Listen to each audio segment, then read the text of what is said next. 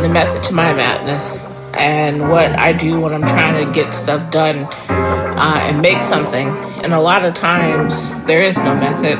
A lot of times something will come to me in a dream. I'll be walking down the street and see a sign that reminds me of something else. And so my method to the madness, in a lot of ways, is anti-method. It's me just being out in the world, staying attuned and staying open to what I could possibly see that might inspire me or make me think about something different. So a few nights ago, I had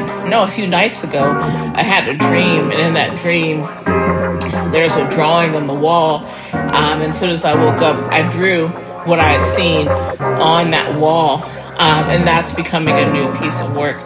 So yeah, a lot of stuff gets done in my dreams. A lot of stuff gets done when I'm not thinking about the thing that I'm trying to make. And so I kind of just let my mind float and see what happens, because sometimes when you're trying to think too hard on trying to make something good or trying to make something by a certain point or in a certain way, you get distracted by trying to make it perfect.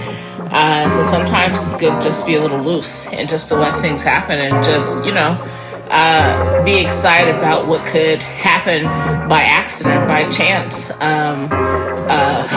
by just being open and present and seeing what occurs.